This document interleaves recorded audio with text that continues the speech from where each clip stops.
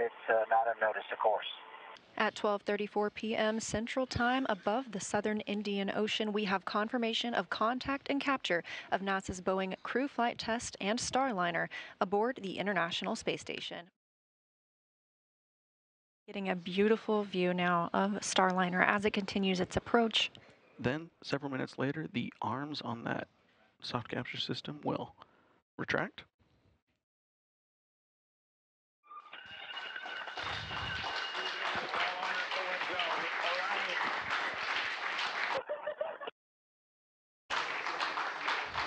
Lots of cheering here in the room. Big hugs. Sunny William coming through in her blue flight suit. Oh.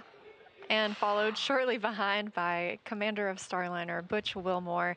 Now back on the space station, the third visit for both astronauts and the first crewed flight test of the Starliner spacecraft. I'm not sure we could have gotten a better welcome. I mean, we had music, we had Matt was dancing. It was great. What a wonderful place to be. Great to be back here.